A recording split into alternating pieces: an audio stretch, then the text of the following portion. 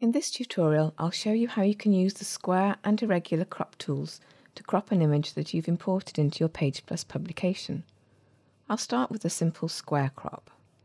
I'll select my photo, expand the crop tool's flyout, and select the square crop tool. If I now hover over these handles that display around the border of my photo, you can see that the cursor changes to the crop cursor. And all I have to do is drag the handles to crop my photo. Notice that if I drag a corner handle, the aspect ratio of the photo is maintained, but if I drag a side handle, I can change the shape of the image. On the context toolbar, the feather setting lets me apply a soft feather edge to the crop outline, and I can click and drag on the photo to reposition it inside the crop area. If I want to remove the crop, I just click the Remove Crop button on the context toolbar. Now let's use the Irregular Crop tool. I can quickly switch to this tool by selecting it from the Crop context toolbar. Of course, I could also select it from the crop flyout.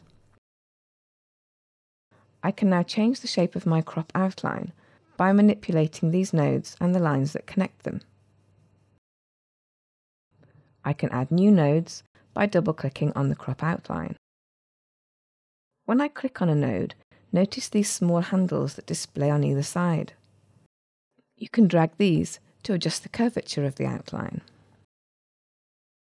Notice also that when a node is selected, the Curve Context toolbar controls become enabled. These let you change the node type, and you can read all about these options in the PagePlus help. If you want to delete a node, simply select it and either press the Delete key on your keyboard or click this Delete button on the context toolbar.